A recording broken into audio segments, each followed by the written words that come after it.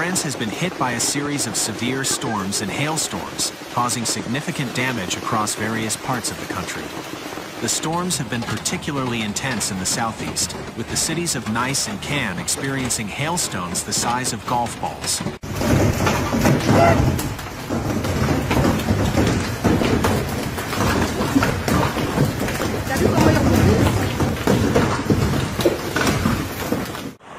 The hailstones have caused extensive damage to cars and homes.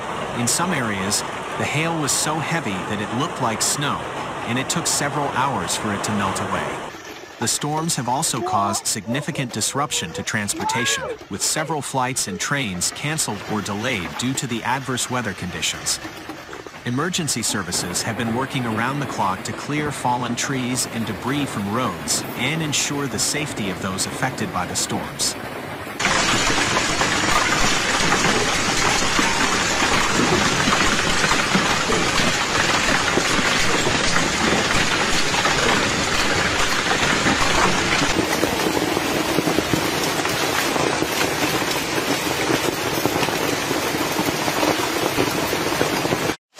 This is not the first time that France has been hit by severe weather conditions in recent years. In 2019, the country experienced a heat wave that caused widespread damage and loss of life, while in 2020, it was hit by some of the most intense storms in recent memory. The extreme weather events in France and other parts of the world are a reminder of the urgent need to take action to address the impacts of climate change.